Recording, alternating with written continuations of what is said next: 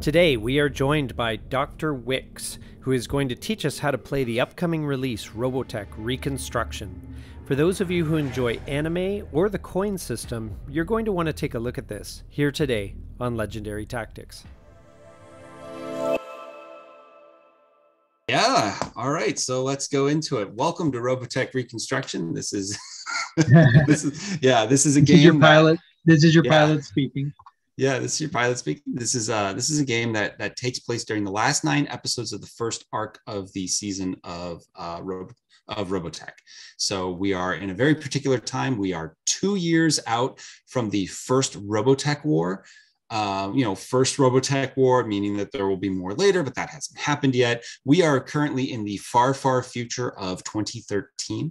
And the first Robotech War was between the humans and the aliens Zentraedi. And the humans, led by the Robotech Defense Force, defended the, I should change my color. There we go. Led by me, the Robotech Defense Force, the heroes of the show.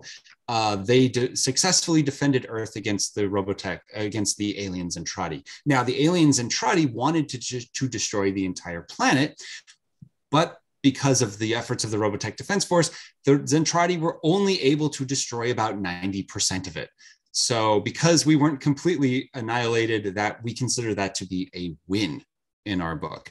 And the impressive thing here is that not all of the Zentraedi died in the war. In fact, many of them crash landed on the planet. And in the last 2 years, they have taken up a civilian lifestyle. But for these Zentraedi who were born and bred for war, the concept of civilian life is very iffy for them, and it doesn't quite jive with what they're used to. So me, the Robotech Defense Force, I win this game if I'm able to keep 5 or more Zentraedi civilians content across this board. And that is important because the last thing that I want is a Zentraedi uprising, which brings us to our second faction, the Zentraedi Rebellion. The Zentraedi Rebellion is led by Commander Chiron. Commander Chiron, during the first Robotech War, was a mid-level commander who now after the war is like the highest ranking military officer left in the Zentraedi force. Now he's been hiding out for the last 2 years. In the show, they show him in Antarctica, they show him in the Amazon rainforest. He's all over the place. The RDF never found out where this guy was. So he's hanging out at his hideout. And if you look on your board, you have a hideout that your troops are going to hang out at when they're not on the main board. And the thing about and Chiron's spies have been telling him that there is dissent amongst the Zentraedi civilians. So Chiron thinks that now is the right time to rise up, get his forces back, and finish the job that was started 2 years ago. So unlike the other 3 players at the table who have to meet their victory condition and have it met at the end of the round, Chiron just needs to get 11 Zentraedi civilians off the board. Once he does, that is his rebellion succeeds, and he is able to carry the day, because once a Zentraedi civilian comes off the board, there's no way of getting them back. They become part of his army. So that is how he wins. Our next faction is the Anti-Unification League. This is a human Zentraedi mixture of civilians who, for the last 2 years, have been under the yoke of the RDF military. They've been living under military rule because the RDF and their SDF-1 that crashed, creating New Macross City, they're the most technological thing that survived the war. So the RDF has been stabilizing the water cycle, the nitrogen cycle, making sure that plant life lives. They've been doing all this stuff to make sure that people are set up and living. But what it means is that for everybody else, they have been underneath the rule of the RDF. They've had tabs on everything. And so the Anti-Unification League has formed because things are now starting to work on their own, and they're like, well, we don't need the RDF anymore. We want to have independence from this military rule. And so when you play as the AUL, your goal is to control at least five or more cities across the board in order to meet your victory condition. Because the only way for this independence movement to work is to get it everywhere, or it's just going to be put back under the boot of the RDF. The final faction that we want to talk about is the Robotech Expeditionary Force, or the REF. Now, during the first Robotech War, not all Zentraedi fought against the humans. In fact, Commander Britai, who's running around, who is hanging out on the REF flagship here on the board, he defected right before the war started, and he actually fought with the humans to fight off the rest of the Zentraedi. Now, what Britai knows is that out there in space, there are other threats. There's more Zentraedi. There's these guys called the Robotech Masters. There's threats that are coming in season 3 that we won't even talk about here. But he knows that the only way that the Earth can survive these threats is for the planet to stay united underneath the RDF military. So what Britai is trying to do is to ensure consolidation of the planet. So if they're able to get under the control for the RDF, 7 or more territories on this board, that they will win the game. Now, in this game, because we have a 3-player game, the REF will be played by a bot. Now, a bot still gets a couple of key things. They still get their hand of cards, and the bot can still win. And the bot and the bot during their turn is also going to cheat a little bit. So this is not going to be, the bot of the REF is not the same as if a human player was playing it, but depending on what Britai wants to do over the course of the game, and we do affectionately call this bot Drunk Britai, because sometimes he does goofy things, sometimes he's very on point. You're never quite sure with Britai, but he will, but it is possible for the REF to win, even though it's a bot. Yeah. And that is something to, it can still be a very threatening presence, and the bot still has an active role to play in the game. So let's talk about what we're looking at here on the board. At the base of this game, it is an area control game. So when you look at this board, you'll see that there are 13 spaces. We have 3 zones: the industrial zone, the fabrication zone, and protoculture zone. They are treated slightly different, but that's because the key thing about them is more of this protoculture chit inside the zone, more so than the zone itself. And we'll talk about that later, but just note that that exists. Meanwhile, the rest of the board is divided into 10 territories. We have 5 land territories: the Wastelands, the Northwest Quadrant, the Forest Preserve, the Excalibur Command Center, and the Reclamation Sector. And we also have 5 city territories: New Portland City, New Macross City, Monument City, New Detroit City, and Granite City. Now, cities are denoted by the fact that they have the name city in them, and because they have this curved border, whereas all the land territories are cut up straight. Each of these territories within them also has a civilian contentment track. So if we look over here on Excalibur, you'll see that we have 1 civilian sitting inside of this track, and a civilian can be content, which is all the way over on the left-hand side. For every Zentraedi civilian on all the way over on this left-hand side is a point for me, the RDF. But civilians can also be upset, angry, and then can get so angry that if they ever get over to this Zentraedi symbol on the right-hand side, they actually come off the board. And instead, they come off the board, giving a point for the Zentraedi Rebellion, and a covert soldier makes its way into the hideout. This is the main way that the Zentraedi Rebellion gets their units, is by pulling these civilians off and getting them into their armed forces. And like I said, once these civilians come off the board, they never come back. You'll also notice that when we talk about these civilians, in the land territories, there's like 1 apiece. In these 3 southern cities, we have 2 civilians apiece. In Monument City, there are 3 civilians up here. And over here in New Macross, we have 4 civilians hanging out here. And if you see underneath, we got little symbols. That's just for setup to tell you where they go. Yeah. Yeah. So yeah. as part of my goal as the AUL. the AUL. I need to conquer all or have control of all 5 cities, correct? You need to control 5 or more cities. Here's the thing about you as the AUL. You have the ability to build more cities as the game goes on. So even if you don't control all 5, you can still alter the map by building out these city tokens onto the board. Okay, so that's because I was just thinking, okay, I've got to control all the cities currently on the map. That's all right. It's not necessary. It's not necessarily easy, but it is possible. And again, you create more pressure by building these cities out. Okay.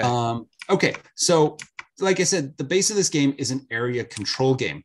So how do we determine control of these 10 territories? Well, each territory can either be controlled by the RDF or AUL, and there's a control token in most of these territories showing you who currently controls what. If we look over here in New Portland City, you'll see that we have 2 RDF military mecha, 2 AUL partisans, and 1 Zentraedi warrior. Now, the important thing to understand is that when we count for territorial control, the REF and RDF's forces combine towards the total of control, whereas the AUL and the Zentraedi Rebellion, their forces also combine for territorial control. So in New Portland City, we basically have 2 on 3. So the control of New Portland City goes to the AUL. Meanwhile, over here in Monument City, we have 2 military mecha, 2 AUL partisans, and now it is 2-2 in the territory. So the territory goes uncontrolled.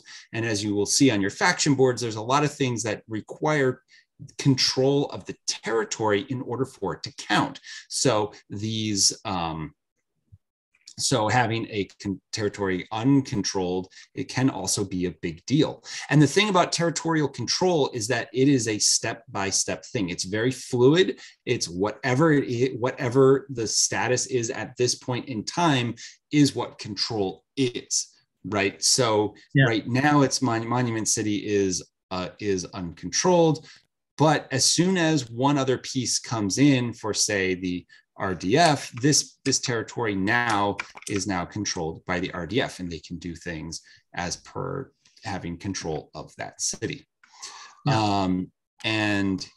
So control is very fluid, and it does matter. So then you'll also see that each faction has 1 hero standee. The RDF has Rick Hunter and New Macross. The REF has their flagship in the Northwest Quadrant. Min-May is hanging out here in Granite City. And of course, Chiron is in his hideout. Each of these hero standees also count as 1 point towards control of a territory. So this is why New Macross City is controlled by the RDF, because it's effectively 3-2 in this territory. And that is also why the Northwest Quadrant is controlled by the RDF, because the flagship counts as 1 point towards control. Okay, so let's talk about what you actually do on your turn, because players are going to take a series of turns in this game. And if the base of the game is area control, the heart of the game is the event cards. We have a bunch of event cards here. And the way that it works is that every player is going to get 4 cards into their hand. Each of these cards will do different things. Each of these cards have different events on them. But you're going to have these cards in your hand. And when you go through your turn, because we have a turn tracker here that keeps track of who has gone already in the round. But when it is your turn, you're going to go and you're going to do 4 things. The first thing you're going to do is you have the option of trading a card. The second thing is you are going to play a card underneath your faction symbol here at the turn order. Then that card is going to resolve. Third thing that happens is you are going to take command, which means you're going to take 1 or 2 different actions off of your faction board. And then the fourth thing you're going to do on your turn is you're going to draw another card signifying the end of your turn. And so the first thing is the optional card trade. When you trade for one with other people. We do not trade with the bot, and that encourages us, the human players, to continue to trade with each other. But it's a 1-for-1 card trade. This is a game that highly encourages talking, table talk, negotiations, making plans, and whatnot. And there's just two main rules to it. The first one is that there's no private conversations. Everything that's said is said at the table openly to each other. So we don't want people leaving the table for private conversations or having side chats, et cetera, et cetera. Everything needs to be at the table. And the second thing is that any deals that are come to amongst players is not binding. And the reason for that is not because this is a game of backstabbery or like, oh, I tricked you, ha ha ha. It's more because the game itself is highly tactical. So when you come to an agreement with another player, if you say, well, I'm going to trade a card with you now, you play this card, I'll play your card now, and then you'll play my card later. By the time we get to later, it might not make sense to play that card anymore. So the game doesn't punish you for trying to like enforce deals that you have made with each other. And so that's why that happens. And like, there's not, it actually follows along with the show where you have the high level people are like, are weirdly always talking to each other, which is something you don't get in real life, where like the commander of the terrorists is like openly mocking the commander of the RDF. It's like, that doesn't usually happen to their faces, right? Over comms. It's very funny when it happens in the show, but you're like, this wouldn't happen in reality. But we get to imitate that here, where we get to talk smack to each other in real time, right? Perfect. So you're going to play a card.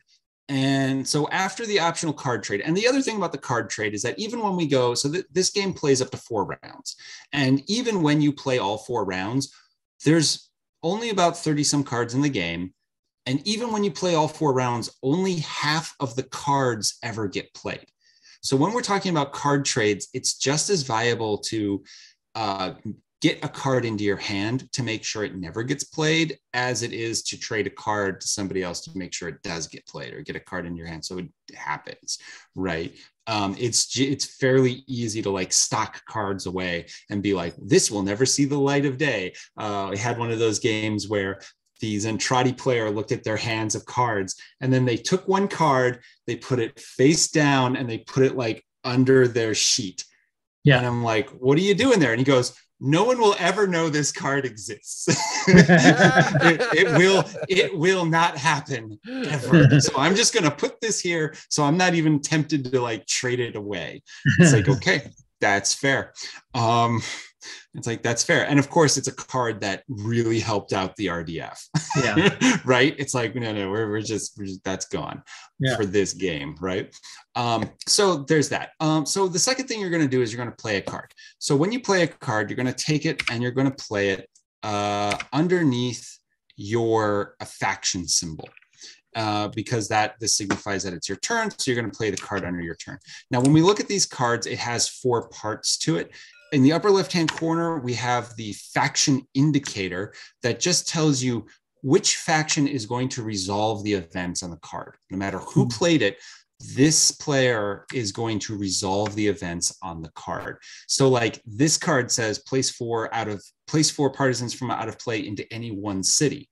Well, this is great. I play the card, but the AUL still gets to decide which city that these partisans are going to be put out into, right? So even if I play the card, they still get to make the choice. But so that just tells you what the faction is. Every faction has the same number of cards throughout the deck. So there's an equal number of faction event cards for each faction in this game. And then the second thing is on the right-hand side, we have the reaction column. This tells you who is going to go next in the round. So here, because since the RDF has already gone, we shift down to the second one. We say, oh, okay, well, the REF is going to go next. And we just put their token there to let them know they are going to go next. And so in this way, the player who goes first decides who goes second in a round. And the player who goes second decides who goes third and fourth. This is pretty important because obviously whoever goes last in a round has a little bit more of an advantage. So who's going to go last becomes a big deal once we get out of the first round, where no one can win in the first round. So when that happens, so after we see who goes next, we then have the black box action. We have a white box action and a black box action. The white box action is the event of the card and must be carried out by that faction holder to the best of their ability. Even if you don't want to, you need to carry out the event on the card. Sometimes you'll see an event and you're like, oh, I have to do what now? Okay. So, and now you gotta go through with it, right? You gotta do it. So there's that. And then on the bottom of the card, there's a black box action. This black box action is an optional action for that faction, for the faction. So if the RDF here played the AUL card, the AUL will take the white box action. They must do this. And then they have the option of executing one move action. We'll talk about actions a little bit later, but that's that. And that resolves the card. So the next thing that happens on your turn is you're going to take command. This is where you're going to take one or two actions off of your faction event board. Now, I do say one or two actions, and that is because it depends on what card you just played to the row. So if I'm the RDF and I play an RDF card, what will happen is when I resolve the card, because it's my own card, I will complete the action in the white box, but then I will ignore the action in the black box, and I will take one normal action off of my event board, off of my faction board. So by playing my own card, I ignore the black box and I take one normal action off of my card, off of my faction sheet. But if I play a different faction's event card and they take the white box and optionally the black box action, then when I take command, because I played another player's faction event card, I get to take two different actions off of my faction event board, and I have just unlocked my special actions. So in this way, the game highly encourages you to play other players' faction event cards on your turn so that you get to take more and more important actions off of your faction board when you take your turn. And because there's only 4 rounds in this game, there's the possibility of being able to get a fifth turn by some clever card play and negotiation.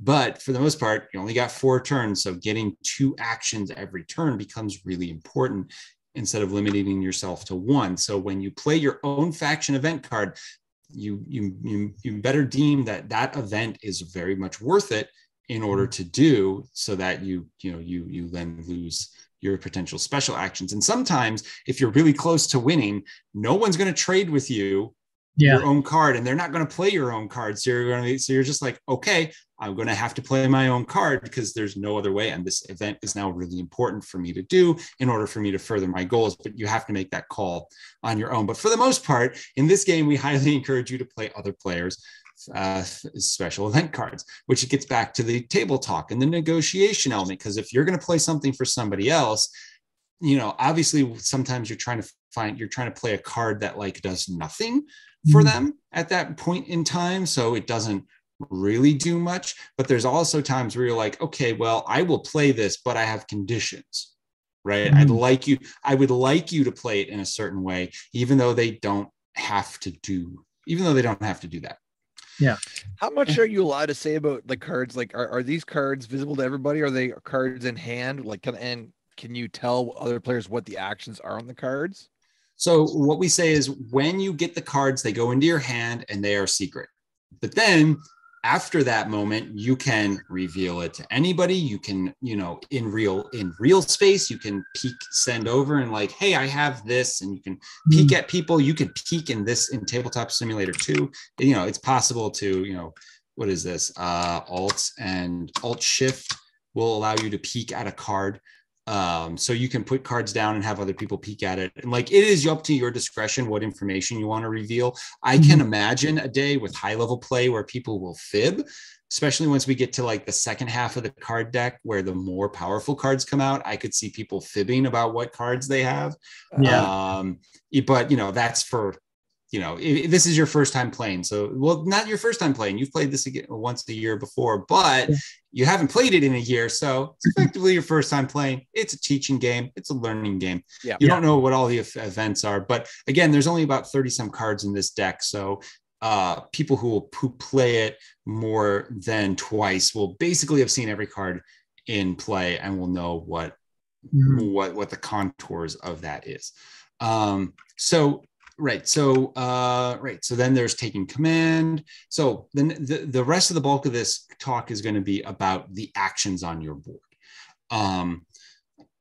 When you take command. Now, the thing about the actions, there's a couple of broad concepts that applies to everybody. The first one is that most actions are take what's called protoculture in order to use. Now, in the show, protoculture is fairly ill-defined, but we like to call it, it's like space oil. It's the stuff that makes things go. And in this game, every faction has a different amount of protoculture. So we have a protoculture board here that keeps track of this thing. We got 5 protoculture for the AUL, 10 for the REF, 15 for the Zentraedi Rebellion, and 30 for the RDF.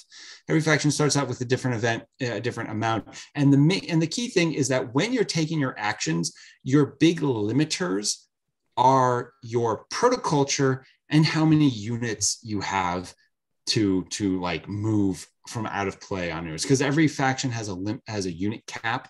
And so like the main thing when you're looking at your actions, you're going to be looking at that protoculture, being like, okay, how much protoculture do I have? How much am I going to spend here and there? Because there's no other limiters except really that. The next thing to understand is that for most of these boards, you have this little circle that's next to the action. So there's a circle with a double arrow in it. And what that means is that that action is repeatable. So when I say that you get to take 2 different actions off of your faction sheet, what that means is that when you select your first action, if it's repeatable, you can keep you're in that action and you can keep doing it as much as you need to until you stop and then select a different action off of your sheet. So when, and this is true for everybody, when we say you take the move action, that means you are able to move and move and move and move as many times as you want until you're done with your movement, and then you will select a different action off of the board. Or you're out of protoculture. Right, or you spend all your protoculture, because the thing with units in this game is that they don't exhaust. They don't have a limit. They can move as far or as wide as you need them to. It just depends on how much you're willing to pay in order to get them to where they need to go. You know, we are in the far future of 2013 after all. There's there's very little that we can't do, right? Especially when we're talking about giant robot mechs, right? And flying machines. So those are like the 2 overarching principles. The next thing is that when we talk about actions, the Zentraedi factions of the more Zentraedi factions of the REF and the Zentraedi Rebellion, they sort of kind of do things in the same way. And the more humanish factions of the RDF and the AUL, they sort of kind of do things in the same way. So you're going to see similarities between them. Essentially, and what those differences are is that, well, the Zentraedi are really dependent upon protoculture, and the humans are less so. And that comes through in their various actions. So I guess the first thing we want to talk about is the move action. So over here for the Zentraedi Rebellion, when you do your move action, you are actually moving on a unit by unit basis. So when you select move, every unit of yours, every time you say move, okay, I move 1, so you're paying 1 protoculture to move 1 unit, 1 space. And so when we look over here on the wastelands, what that means is taking this covert soldier and moving him to New Portland, to an adjacent territory for 1. New Portland, Fabrication, Northwest Quadrant, or Granite City, right? They have a range. That's what they move. They move 1 territory at a time.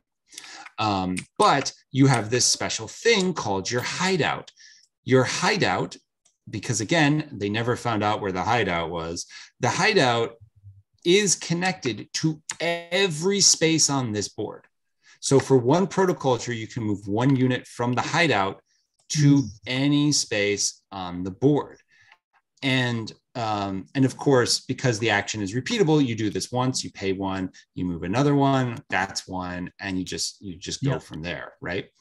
The other thing is that when you move, units can move from the hideout, from the board back to the hideout. Now, granted, you're not going to do this very often, if at all, but units, so if you had these units here in the wastelands and you wanted to get them over to Monument City, usually that would cost you 1, 2, 3 protoculture, but because of the hideout, you basically shortcut it to go 1, 2, and you can warp them around the board using the hideout. Meanwhile, and the REF uses the same principle, but the key thing is that what is on their faction board. So right now, all of these battle pods here, these are all technically on the flagship itself. So they are carrying around their army with them within this flagship. And so when the bot takes its turn, when it's dropping units, it will be dropping units from the flagship onto the board. And you'll see that when we get there. Meanwhile, for the AUL and the RDF, when you move, you are moving on a territory by territory basis. So when you move, you're going to say, okay, I'm going to select a territory like New Detroit City. Now, every unit within that city, within that territory now becomes free to move.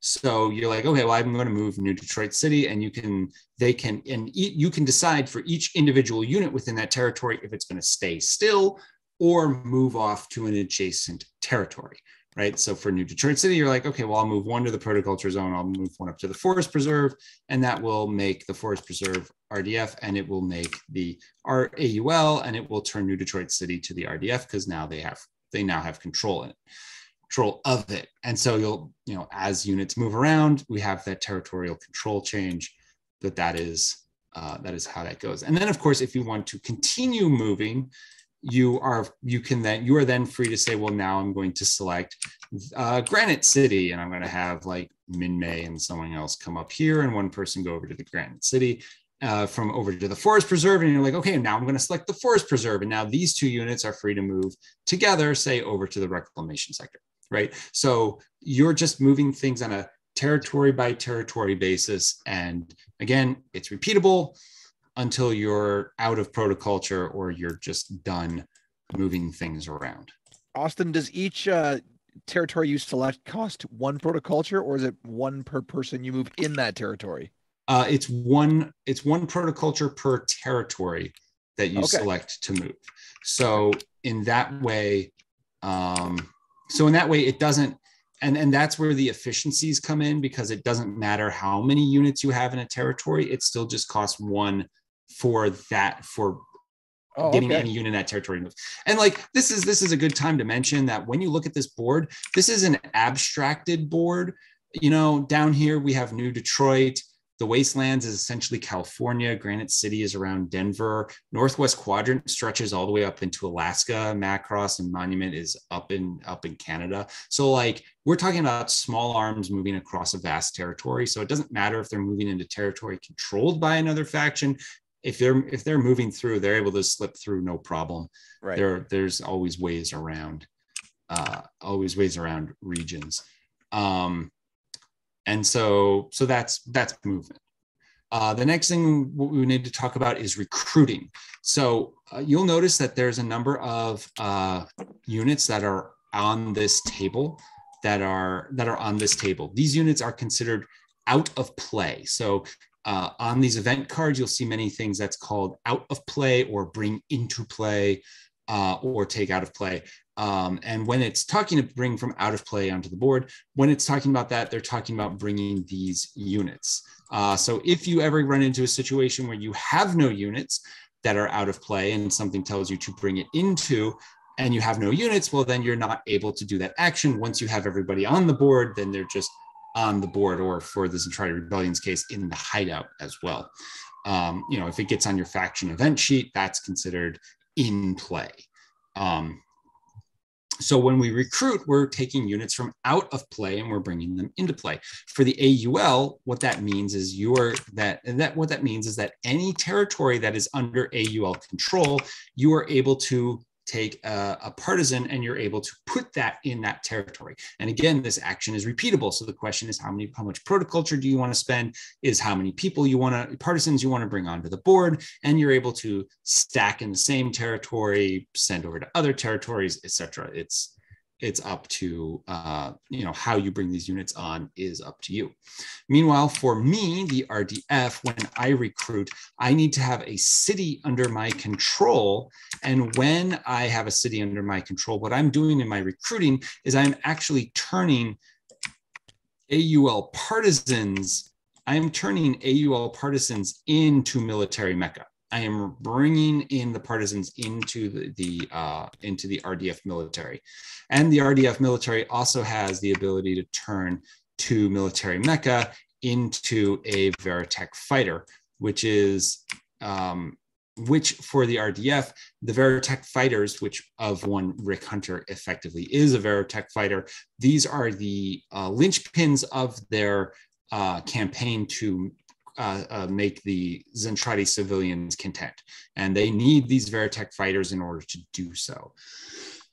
So the Veritech fighters are fairly important to the RDF, and at some point I'm going to want to get more than just the 2 that I start with on the board. Right, so the RDF needs these Veritech fighters because they end up being the linchpin in how they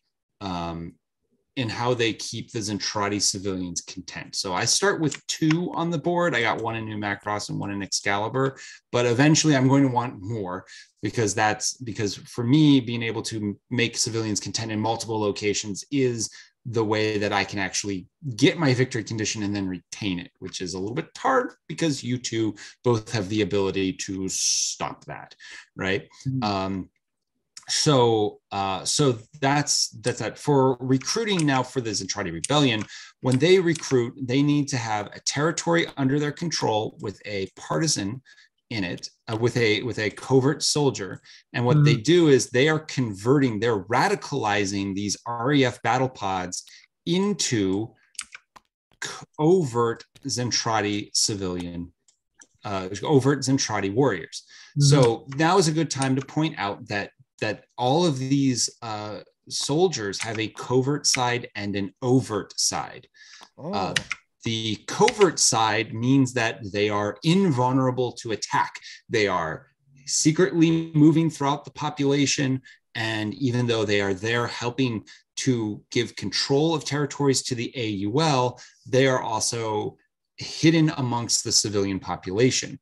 When they are on their overt side, they are now vulnerable to attack, and everybody has what's called a flip action on their board, almost everybody, but like the Zentraedi Rebellion, their flip action will flip overt units back to their covert side. Oh. Meanwhile, for the RDF and REF, their flip action is to seek out and find these covert soldiers and flip them over to their overt side so that they're now vulnerable to attack.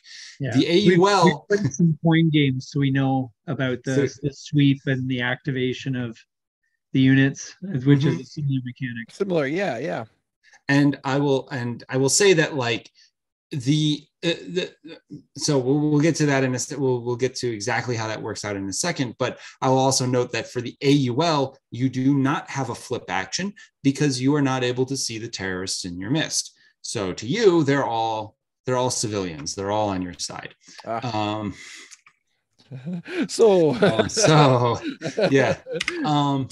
Yeah. So when the Zentraedi Rebellion recruits, they radicalize REF battle pods into overt soldiers.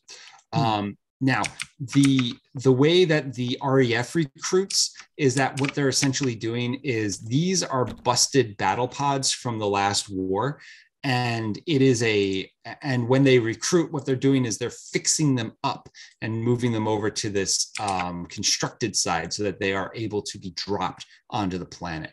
So any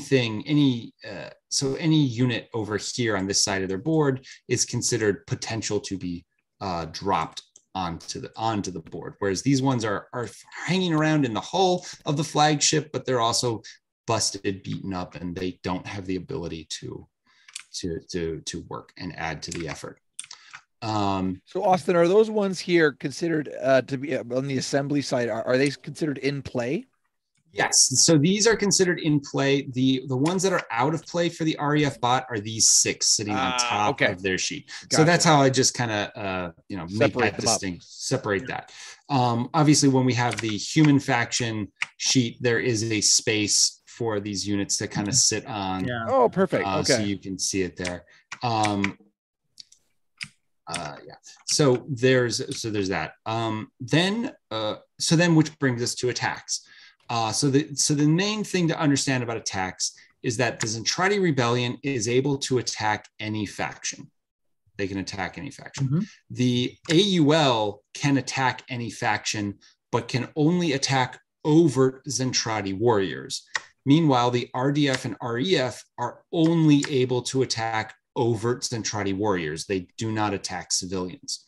Mm-hmm. So that creates from a game perspective, it creates an interesting tension where the only faction that can attack the AUL is the Zentraedi Rebellion, and they're like their half allies. So like, why would they ever do that? I don't know. Yeah. I'm sure you don't have to worry about that at all.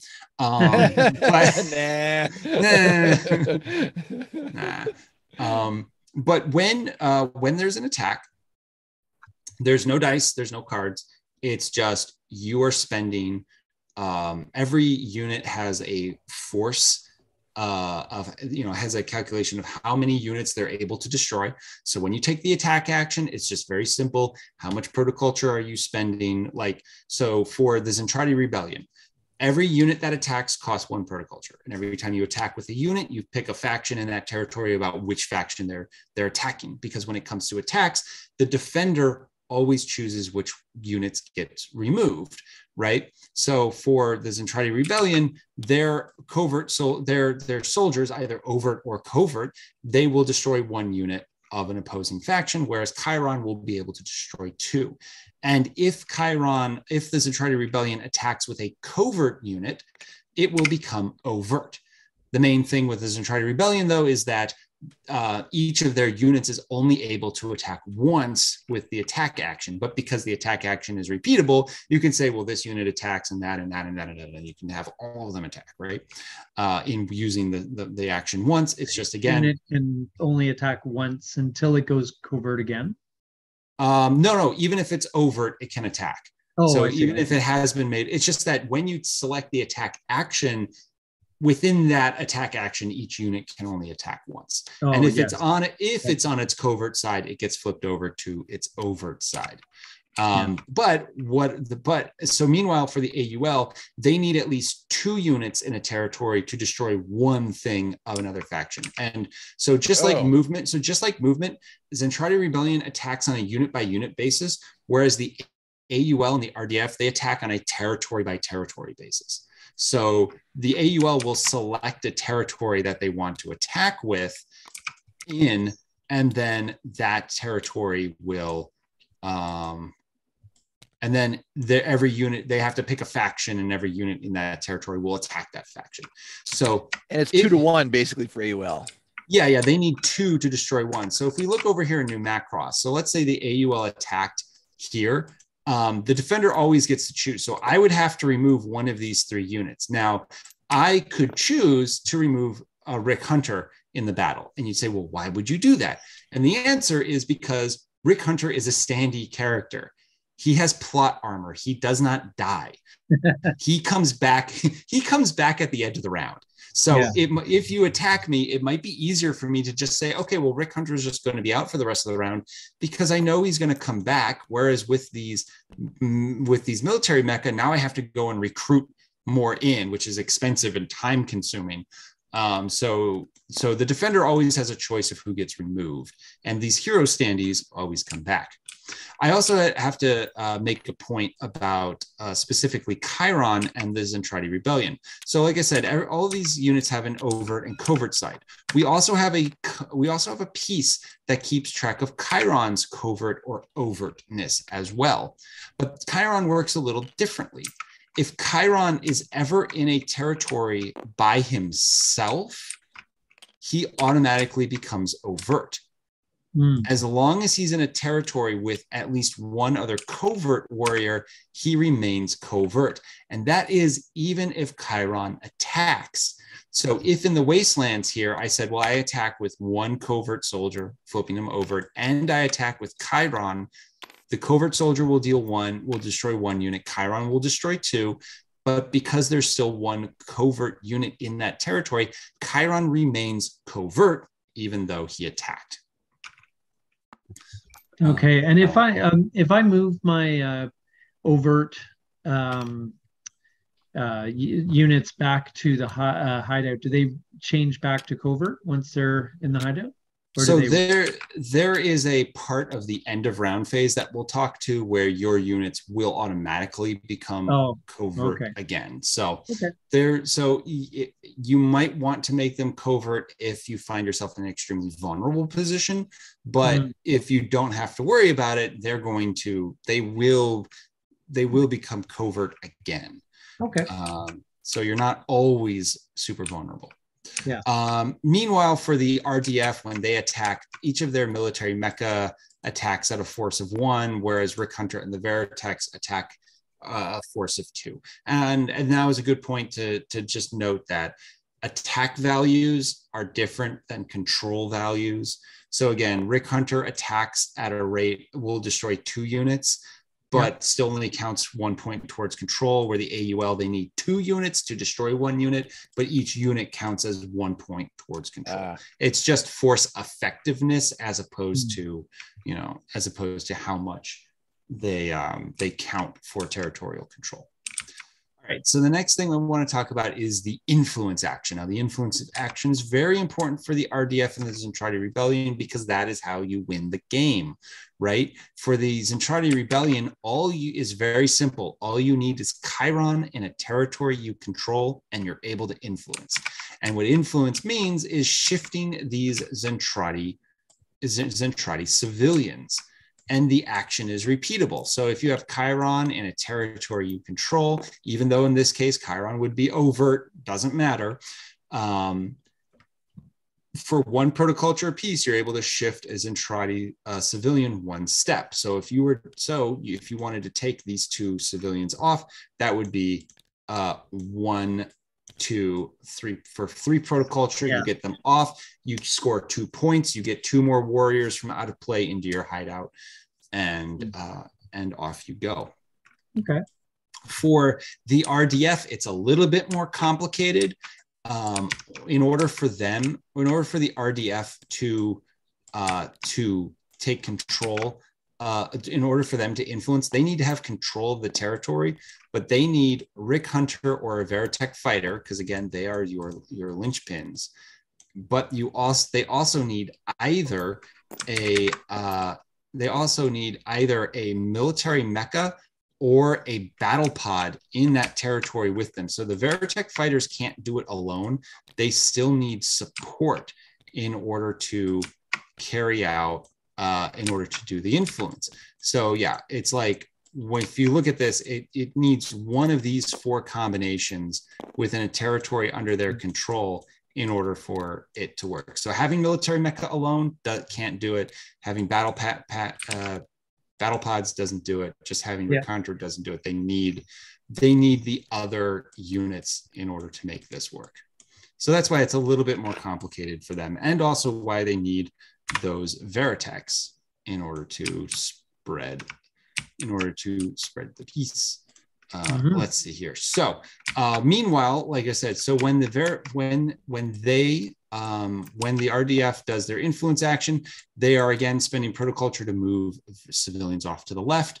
Once they get over to the left, they can't go any further to the left, and each civilian hanging out in this leftmost spot counts as being a content civilian. That is 1 point of 1 victory point for the RDF. Okay. Meanwhile, the AUL has the REF also has a way to influence as well, but because it's a bot, they don't do it, because usually the REF does not do it. It's a really big break in case of emergency, break glass only. Smash for them. here. They really don't want to do it if they don't have to. It wastes time, it wastes protoculture, etc. Meanwhile, the AUL has the best influence action in the game. This is where Lin Min Mei holds a concert. And concert, yes. It's a one-time action. It's action. It's not repeatable, but basically it's free. And what happens when she holds a concert is that for every partisan in the territory, the AUL can choose to either shift one Zentraedi civilian up or down one space, whereas the RDF is always going one way, Zentraedi is always going the other. The AUL gets to choose, or you can use these partisans to give you protoculture. So it's possible for the AUL to amass a big grouping around Min Mei, and the AUL can gain more protoculture than the next action that everybody has, which is the income action. So the income action on your board is just, as it says, you take the action, you do it once, you count up the amount of territories under your control, under your faction side control, and you gain protoculture for it.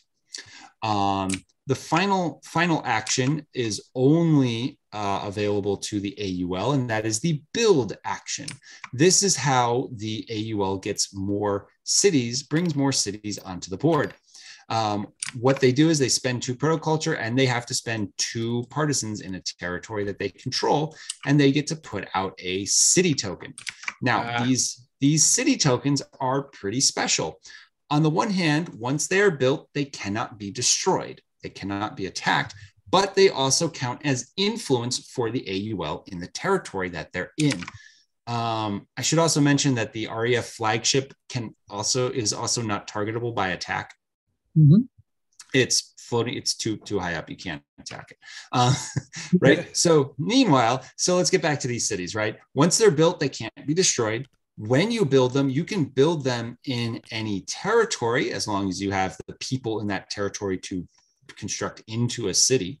If a city is built in a land territory, that land territory now becomes a city territory for the purposes of the game. Anytime they have the city icon, you can stack cities in the same territory. Okay. They can be stacked. Yep. Yeah, they can be stacked in city territories or land territories, but it's not repeatable, so you're only able to do it once per turn. And the thing is that let's say you control New Detroit City. So here, this is 2-1. So you control New Detroit City. So in this case, you get 1 point for controlling New Detroit, but then you also get 1 point for each of these city tokens within that territory. So the New Detroit is now worth 3 of your 5 victory points for you just by this. And if you were to take the Forest Preserve counts as 2 victory points for you. So the thing with the AUL is that you can win the game by only controlling 2 territories. But if you do that, you're ceding up a lot of ground for the REF to just take over before you have a chance to win. And in this case of like New Detroit being like this, if the RDF comes in and takes back New Detroit, the thing is that for the AUL, you've just lost 3 victory points, but the REF has only gained 1 because the REF does not care about the city tokens; they care about the territories themselves. So for the REF, this is still 1 point, whereas for you, it's now worth 3. Right. Okay. So that's all the actions that you could take in the game. And you end your turn by drawing another card into your hand, and the next person gets to go. Okay. Now, eventually, let me just move these guys back. Eventually, what's going to happen is all 4 all 4 spaces are going to be filled, and you'll have something looking kind of like this. And you'll get to the end of the round. And then this brings us to the end of round phase. We have a resolution. We have a resolution bar over here that talks about all the events that happen at the end of a round. Now, there's a bunch of little discrete steps here, but the way to think about it is that you get extra actions during the end of round phase. So you're going to be taking more actions. And so one of the key things you have to realize is that when you're taking your turn, you need to ask yourself, do I need to take this action now? Or because I get it for free at the end of the round, do I just want to wait until the end of the round and do it then? So when we look at this board, the first thing we look at is a victory check. And we skip this in the first round, but we have a little board over here that keeps track of how well somebody's victory is, how well someone's doing in their victory. And if we ever get to the end of the round and there's more than one player who has achieved their victory, the way that we deal with ties like this is that we look at the turn order. So if this is the case where the RDF has 5 and the AUL has 6, it doesn't matter that the AUL has more than the RDF, because we assume that the RDF got their 5 on their turn, which is at the beginning of the round, and nobody else stopped them over the course of the round. So it doesn't matter if the AUL goes wild and builds a bunch of cities and takes over stuff, because the RDF has already solidified their victory at the beginning of the round and nobody stopped them. Okay. Right. 3 and 2. So we keep track of stuff there. So first round, we skip the victory check, and then we do the income and return, and we return protoculture. Now, at this step, everybody gets to take the income action off their board, and then we check the protoculture tokens. Now, again, it's the tokens that matter, not so much the zones that they're in, because these tokens, there's a couple of cards that allow these tokens to move. So these tokens might not be in these zones, but for the most part, they are. And when we look at control of these protoculture tokens, the alliance structure breaks down. So if it was something like this, it's not 3 to 1 anymore. It's 2 to 1 to 1. And the AUL will get the protoculture from this token.